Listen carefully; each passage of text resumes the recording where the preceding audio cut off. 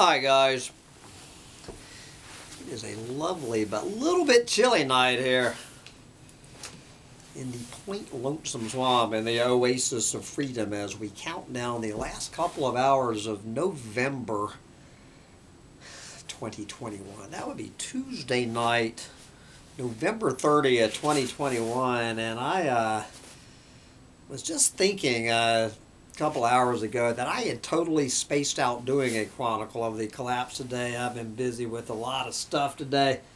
And then my old buddy, my Lieutenant Tom from Vermont, who is one of my main lieutenants here in the Doomosphere, sent me this article, and I got really excited by the title and whatnot, and it's from Scientific American, and I was really looking forward to being introduced to a new voice in the Doomosphere, and named Henry Gee, G-E-E, I believe. But I gotta say, guys, as I started reading this article in Scientific American, I was not very impressed by it. So, you know, like with my sermons on Sunday, I try to really butt out when I'm reading somebody's sermon. You know, I do this to stir debate. So this guy is some sort of paleontologist. He probably knows more about the subject of human extinction than some turnip seed who fell off a truck in Texas. You know, who am I to debate this guy? But debate this guy I'm going to, and so I am. We're going to check in with this fellow. I don't think there's room for a little dog in the computer here.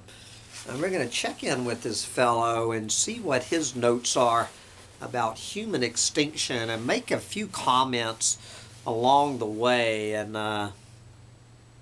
you know, so you're not wanting to go back to your little bed or what?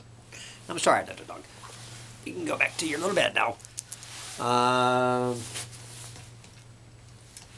Anyway, let me put on my 2 pairs of glasses here and call up this story from Scientific American. I just wonder who there at Scientific American vets these people. So, the name of this article, and this is an opinion piece. Okay, this is not just a straight article. This is an opinion piece by Henry Gee. G-E-E is a paleontologist, evolutionary biologist, and an editor at Nature. You would think that this guy has it all going for him. His latest book is a very short history of life on Earth from St. Martin's Press, published this year. So I don't know if this is a piece out of that book or not. But anyway, according to Henry's opinion, and I agree with the title, humans are doomed to go extinct. Humans are doomed to go extinct. Habitat degradation, low genetic variation, and declining fertility are setting Homo sapiens up for collapse. All right, we have some good news in the Doomosphere. Take it away, Henry, and give us some good news. Cast your mind back, if you will, to 1965. Well, I was 6 years old, Henry, when Tom Lehrer recorded his live album, That Was the Year That Was. Lehrer prefaced his song called So Long, Mom, a song for World War III, by saying that, quote, if there is going to be any songs coming out of World War III, we'd better start writing them now, close quote. Another preoccupation of the 1960s, apart from nuclear annihilation, was overpopulation. Yes, do you remember in the 1960s when overpopulation was a preoccupation? And it goes without saying, Stanford University biologist Paul Ehrlich's book, The Population Bomb, was published in 1968, a year when the rate of world population growth was more than 2%, the highest in recorded history. Okay, so far I guess so good. Then we have this sentence, guys. Half a century on, the threat of nuclear annihilation has lost its imminence.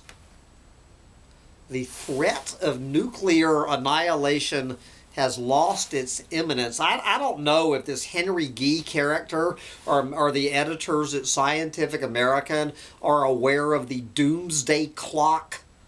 Okay?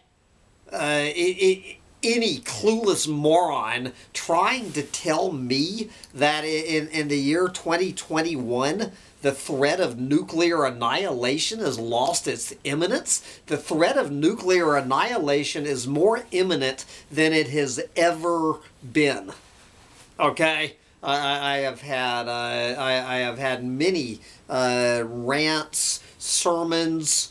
I just about stopped reading right here. Anyone to say anything that clueless is about all I need to hear. And like, you know, anyone that clueless calling himself whatever he's calling himself and getting his opinions published in Scientific American, you know, the damn editor should have run this dude out with a stick. But anyway, I'm trying to give the guy the benefit of the doubt. We all have blind spots, as Book Hermit doesn't know. Anyway, okay. As for overpopulation, more than twice as many people live on the earth now as in 1968, and they do so in very broad brush terms in greater comfort and affluence than anyone suspected. Although the population is still increasing, the rate of increase has halved since 1968. Current population predictions vary, but the general conclusion is that it will top out sometime mid-century and start to fall sharply as soon as 2100, as soon as 80 years from now. The global population size could be less than it is now. Yes, can't argue with you there, Henry. Yeah, cannot argue with Henry. As soon as 2100, the global population size could be less than it is now. As soon as tomorrow morning, the global population size could be less than it is now, due in part to the fact that the threat of nuclear annihilation is more imminent than ever. But anyway, in most countries, including poorer ones, the birth rate is now well below the death rate. In some countries, the population will soon be half the current value. People are now becoming worried about underpopulation. And so, guys, again, I am going to break into here about this whole specious argument about, you know, the population rising. Even though with the lower birth rates, the population on this planet is continuing to rise. All right, so at least he does admit that the population is still going up. And depending on which little crystal ball you read, that sometime in the second half of the 20th century, with all sorts of assumptions about nuclear annihilation, the real pandemic heading our way, and everything else, that just based on birth rates and death rates, that the population by 2100 will start to dip below 8 billion. So what's this basically is saying? This absurd statement that, okay, we don't have anything to worry about. We just have to keep the 8 billion people, or probably 10 to 12 billion people, you know, before it hits the top of the curve and starts down. And then by 2100, so 80 years, we're supposed to keep supporting the global population of over 8 billion people without all of this stuff. I mean, assuming that you can discount all of this stuff that we talk about on Collapse Chronicles, everything else being normal, that this planet is just supposed to support 8 to 12 billion people, and then sometime after 2100 we can start to dip below 8 billion people. This whole argument is so absurd, and for Scientific American to be, you know, basically giving their nod of approval to this. It is completely unsustainable 8 times over, and nowhere in this does it mention, you know, go look at my interview with Tim Garrett and others I've had, you know, talking about how the global economy, you know, the resource extractive, fossil fueled global economy is rising at, like, what is it, 4 times, 10 times faster than the population. And this is why, you know, Tim Garrett was explaining to me that between now and 2050, with the population we have right now, that we are going to use this population at this economic level is going to use more of this planet's resources than we have used since 1750. In the next 30 years, we're gonna take as much out of this planet as we've taken in the last 270 years. In the next 30 years, as Tim said, something has got to give. There is no way in hell, that the population curve is gonna go like, I'm trying to, from your viewpoint, go up till somewhere in the second half of the century and start going down, and then we're going to be back down to about where we are in the year 2100. Please, you're hurting my intelligence. Okay, Henry? I'm sorry. I know you have the resume. I'm just a doomer. Anyway, now that I got that off my chest, let's try to press on here. As a paleontologist, I take the long view. Mammal species tend to come and go rather rapidly, appearing, flourishing, and disappearing in 1,000,000 years or so.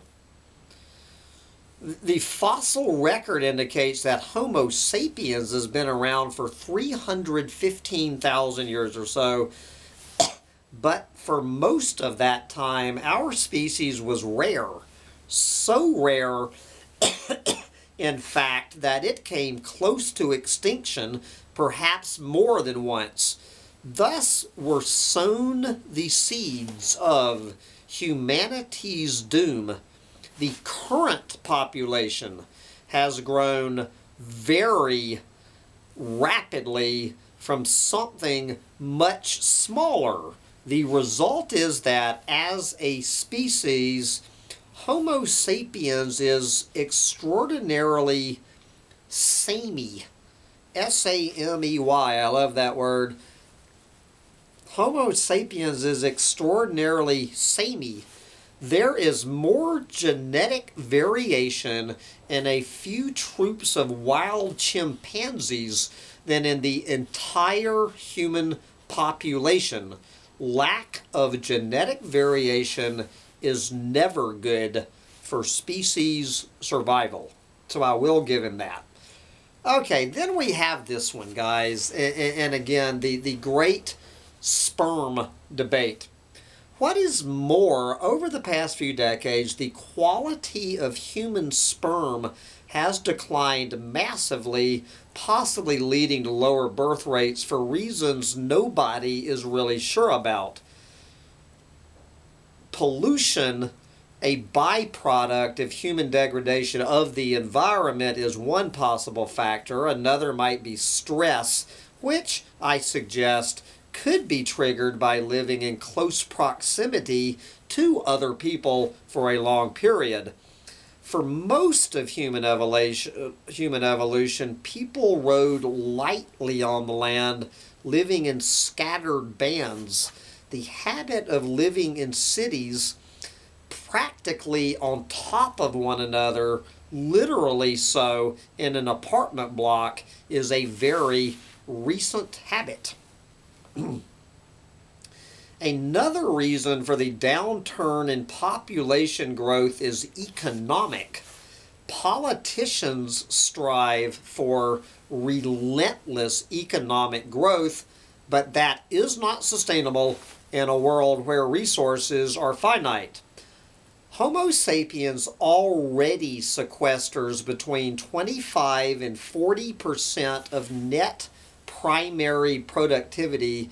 That is the organic matter that plants create out of air, water, and sunshine, as well as being bad news for the millions of species of other species on our planet that rely on this matter. Such sequestration might be having deleterious effects on human economic prospects. People nowadays have to work harder and longer to maintain the standards of living enjoyed by their parents, if such standards are even obtainable. Indeed, there is growing evidence that economic productivity has stalled or even declined globally in the past 20 years. One result could be that people are putting off having children perhaps so long that their own fertility starts to decline. And so this term, economic productivity has stalled or even declined globally. I don't know if he's talking per capita or what he's talking about, because there are plenty of people who would look at the global GDP of now compared to 20 years ago. Obviously, Tim Garrett being one of them, and spending about 30 seconds to see that the GDP this year is I don't know how much bigger, how many times bigger than 20 years ago. Maybe the individual economic productivity of each citizen, particularly here in this country, but I would put a huge asterisk by that, or maybe I'm mixing up his terms. But anyway, okay. An additional factor in the shrinking rate of population growth is something that can only be regarded as entirely welcome and long overdue: the economic, reproductive, and political emancipation of women. It began hardly more than a century ago, but has already doubled the workforce and improved the educational attainment, longevity, and economic potential of human beings generally, which seems to be in direct contradiction Let's see. All right. Indeed, there is growing evidence that economic productivity has stalled or even declined globally in the past 20 years. Next paragraph. It has already doubled the workforce and improved the economic potential of human beings generally. There you go.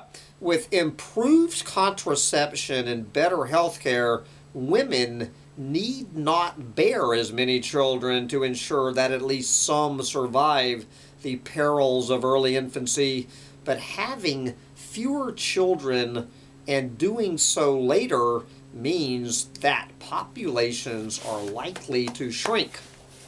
Okay. But the most insidious threat, this is according to a paleontologist and evolutionary biologist, the most insidious threat to humankind is something called, quote, extinction debt. I love that term, extinction debt. There comes a time in the progress of any species, even ones that seem to be thriving, when extinction will be inevitable, no matter what they might do to avert it. The cause of extinction is usually a delayed reaction to habitat loss. The species most at risk are those that dominate particular habitat patches at the expense of others who tend to migrate elsewhere and are therefore spread more thinly. Humans now occupy more or less the whole planet, and with our sequestration of a large wedge of the productivity of this planet-wide habitat patch, we are dominant within it. Homo sapiens might therefore already be a dead species walking. The signs are already there for those willing to see them, such as the imminence of nuclear annihilation. The signs are already there for those willing to see them when the habitat becomes degraded such that there are fewer resources to go around, when fertility starts to decline, when the birth rate sinks below the death rate, and when genetic resources are limited. The only way is down. The question is, how fast? I suspect the human population is set not just for shrinkage, but collapse, and soon.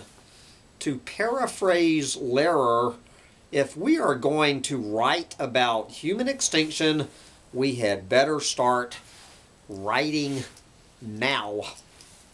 So anyway, I do appreciate that Henry G's, or Henry Gee, however you pronounce that dude's name. I do appreciate his input as a paleontologist and evolutionary biologist, you know, looking at it from the wider lens of evolutionary biology. So now what I would take away from this is I would just add that to the imminent threat of nuclear annihilation, and the fact there's no way in hell that this planet is going to continue to support this overpopulated, over-consuming planet of the 8 billion that we have now. There's no damn way. As Tim Garrett says, something has got to give. And with that, I'm going to wrap this up and pour me another margarita and go watch a couple of episodes of Omeletto. If you guys have not found the YouTube channel Omeletto, Omeleto, do yourself a favor and check it out. Bye, guys. We're going to come back with our, we're going to do an oilprice.com roundup tomorrow. I haven't done one of those in a while. Come back tomorrow for the oilprice.com Chronicle. Bye, guys.